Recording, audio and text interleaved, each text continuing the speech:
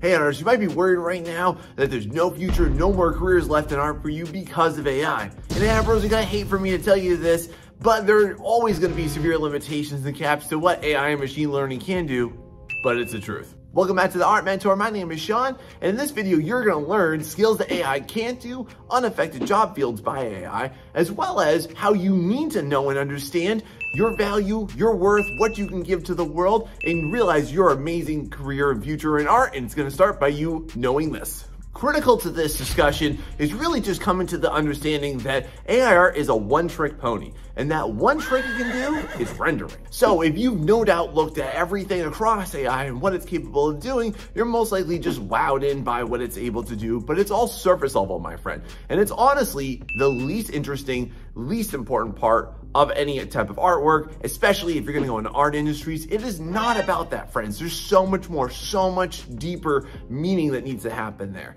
So if your rendering is the only thing that you think is keeping you back, you can learn how to do better. But don't let that affect you, because there are way more important things that you need to learn how to do, like this. The most obvious and critical flaw, y'all, is 100% this right here. Hands and feet are just always going to be, no pun intended, the Achilles heel of what AI can never really understand or know how to do. It understands it about as well as a kindergartner. But all jokes aside, y'all, here are some things that you can definitely start to do with this, is start to do more interesting gestures with hands and feet.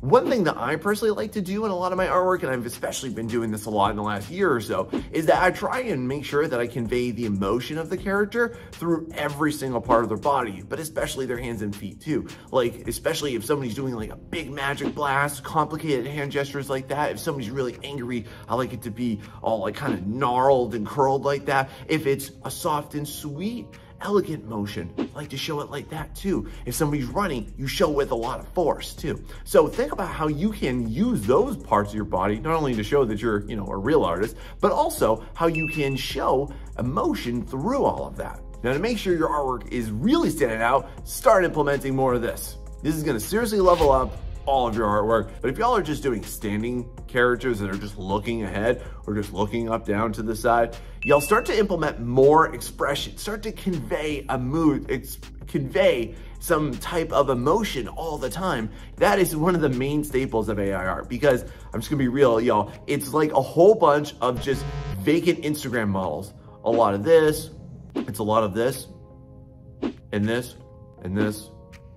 Oh yeah, and that too.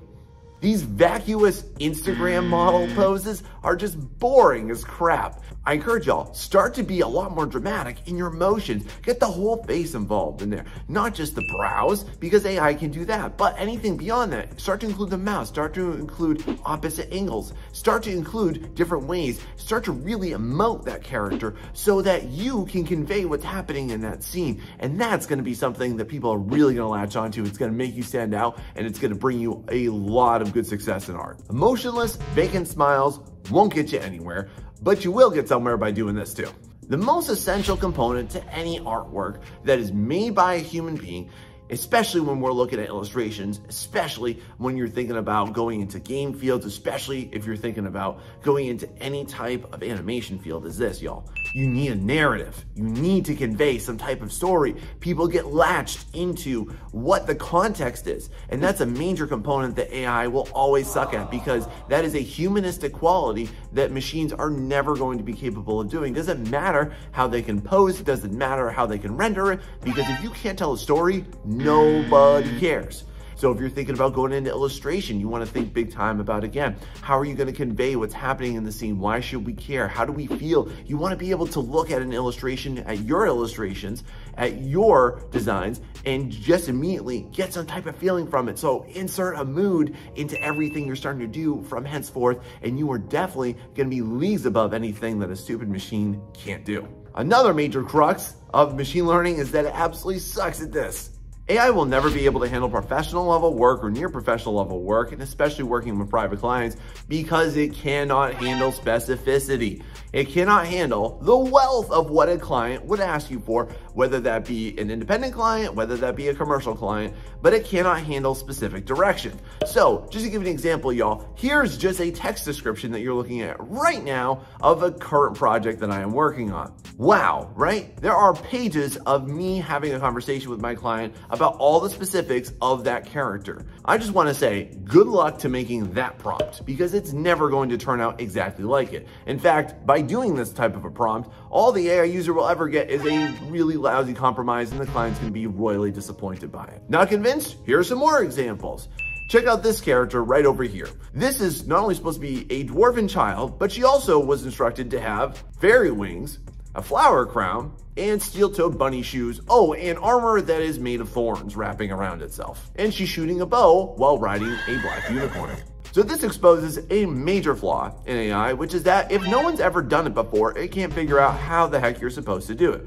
This scene features a dragonborn character who's got scales that oscillate amongst all the spectrum of the rainbow, and he's also got a talking dragon axe, and he's also wearing a specific armor set that was given to me by my client. It cannot really innovate because its entire database is kind of the precedent for what it can and can't do. If it's not in there, it can't. But however, though, you, my friend, being a real artist, you can do anything because you are limitless, my friend. Now, you're gonna get a lot more out of your artwork and a lot more attention by implementing these. A major handicap of AI and how it was trained and the data it was trained on, unethically by the way, is that it's traditionally just gonna have a lot of still, standing, boring poses. So really start to level up your dynamic posing. Start to have your characters doing something, no longer just standing still. And this is a real staple of illustration, of sequential art, of animation. AI will never be able to handle this. Really get into like splash art for video games. Go look at like Riot Games. They do amazing stuff. Go look at card art too. That's gonna be a really great source of inspiration for you for how you can more dynamically convey the action and the story and the mood of a scene right there. Start to do things that do not involve your characters in just boring, lame, static poses. AI just can't handle how the human body moves, what its limits are, and how to present it in a more interesting way because of the data set that it was trained on. I don't think it ever will. To avoid more lameness, y'all, make sure that you do this too.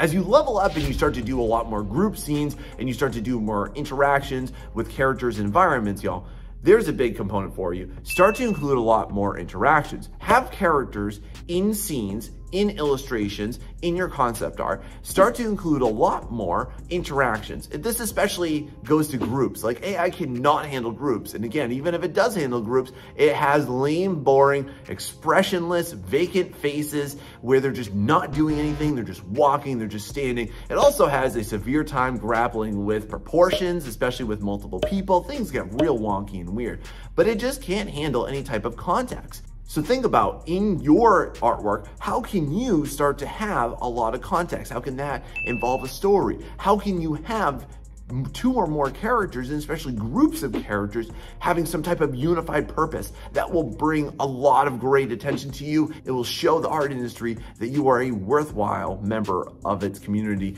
And more importantly too, is that you're really gonna be able to build something unique and special that only you can come up with, my friend. Have you ever thought about doing that? So taking all of this into consideration, y'all really need to come to this understanding. One of the worst, and I would say major misperceptions of the AI art community is that the higher quality the images will lead that AI user to success within the art field. But y'all, I have to disrupt this and I have to drop a big bomb on this. That's absolutely not true. What people are really interested in has nothing to do with the picture. It does not matter the quality of the image. What matters is this: people don't buy art, y'all. They buy a human experience. They want to work with you. Companies want to work with you. Companies want to get exactly what they want out of you. Clients want to get a specific interaction out of you. They want a great customer service experience. And if you can deliver that to your client, you are going to be a tremendous success, and you're going to feel gratified as an artist, and you're going to produce amazing stuff. Now, if you're still a little on the fence about jumping into the art career or what your future might be,